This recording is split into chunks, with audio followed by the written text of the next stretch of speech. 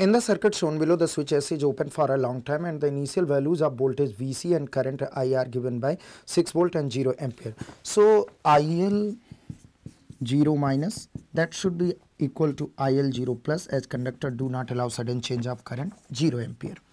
And also VC 0 minus is equal to VC 0 plus, this should be equal to 6 volt, does not allow sudden change of voltage.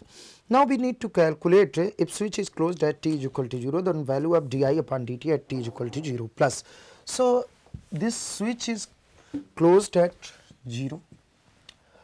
In this moment, this will retain at t is equal to 0 plus, we will have this voltage as 6 volt.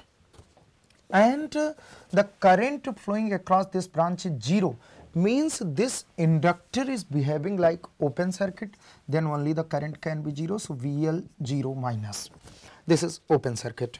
Now BL 0, not 0 minus, 0 plus, we are drawing at 0 plus. So VL 0 plus is equal to, we can apply voltage division rule. So 3 divided by 3 plus 3 into 6, that is equal to 3 volt. This is the voltage across this branch. Now BL 0 plus is equal to L di upon dt at t is equal to 0 plus.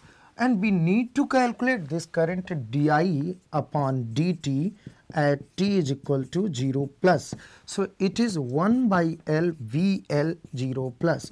1 by L, L value is given as 2 Henry. So 1 upon 2 into VL 0 plus. VL 0 plus is 3 volt that we have calculated. So answer is 1.5 volt. Answer for this question is 1.5 volt.